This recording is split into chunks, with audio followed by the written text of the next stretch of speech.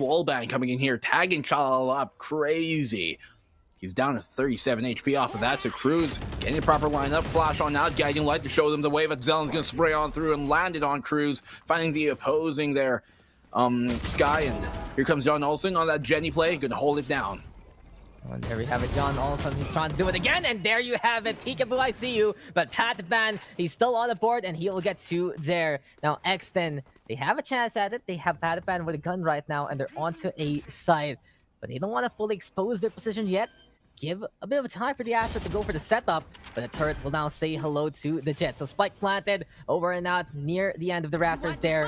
It seems like X10 will not only just do the plant here, black and blue, they're also going to go for the cosmic divide. But look at this one. Patapan takes advantage. He will see the lineup and he will get the takedown. Love the pixel play there from Scary, and he is going to go for the gravity well as well. Trying to give Patapan the ace, and yes, the teammate will do it. X10 will get that